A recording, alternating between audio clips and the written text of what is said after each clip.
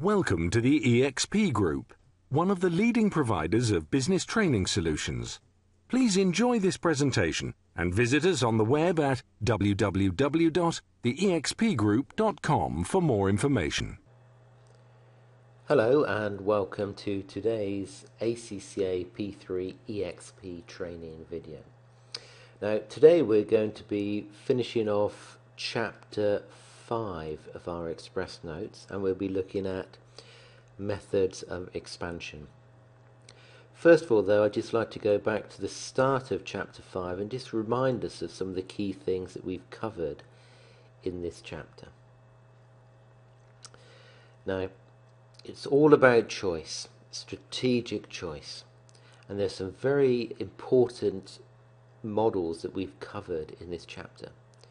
First of all, we had a quick look at the parenting style theory, Gould and Campbell. Now hopefully if you saw the earlier video you can remember that there were three main approaches: financial control, strategic control and strategic planning. And that ranged from, at one extreme, in effect you're setting budgets and then monitoring the budgets, to the other extreme was getting involved within the strategy of each of the SBUs. And then we had in the middle strategic control, which was the middle ground. We then looked at BCG matrix, Boston Consulting Group matrix, and that introduced us to a portfolio planning model. Now remember, the cash cow generates a cash and we need to push that to question marks and stars, because the aim is to move question marks so they become stars and stars so they become cash cows. Boston Consulting Group matrix. An extension of the Boston Consulting Group matrix and another portfolio planning model was the General Electric matrix, which set a matrix according to how attractive the industry from low up to high, and how strong, what's your business position from low up to high. And the view was, if you're in the top right hand corner, then we have to invest in those, we have to grow those. Bottom left hand, we should be harvesting or divesting. And the ones in the middle is a big question mark. We have to look at those on a case by case basis. We then introduced Porter's generic strategy. Again, this is very important, and Porter's generic strategy introduced this concept of differentiation and cost leadership. So remember the diagram we looked at, where we had in the middle cost leadership, you make a larger profit because you've got lower costs. Differentiation, you make a larger profit because you can charge more, because it's a different product.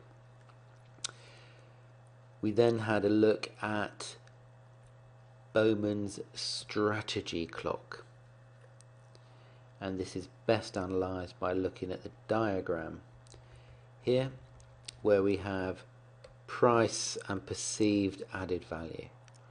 And remember, the 1, 2, 3, 4, 5 are valid methods which could result in a success, whereas 6, 7, 8 here, that's where there's going to be a problem. So you're charging a high price, but there's a low perceived added value. It's going to have problems and is unlikely to work. We then introduce Anzoff's matrix, key model. Anzoff's matrix, also known as a product market mix, introduced ourselves to what do we do with an existing product in an existing market: consolidate, penetrate, withdraw. New product, existing market, product development. New market, existing product, market development, and then diversification.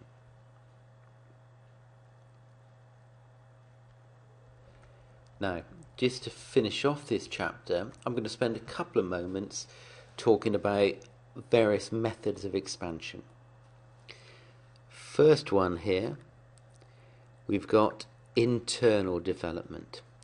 Now this is referred to as organic growth. So this is where an organization will grow by using its own resources, organic growth. Let's say there's company X wants to start operations in country Y. So maybe new language, new culture, various things like that. If they go with organic growth, it'll be a case of employees and resources from company X going over to country Y and growing the business in country Y. Advantages of organic growth include the fact that you know the employees that are responsible for the growth, the employees know you. There are no surprises about the culture or anything like that. A disadvantage could be that it takes time, and it's quite a slow method because you've got to allow time for your own resources to grow. Another method of expansion, we have mergers and acquisitions.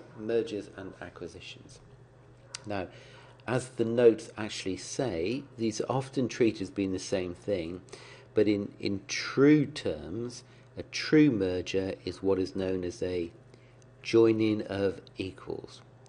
And this is where organisations of approximately the same size and strength come together.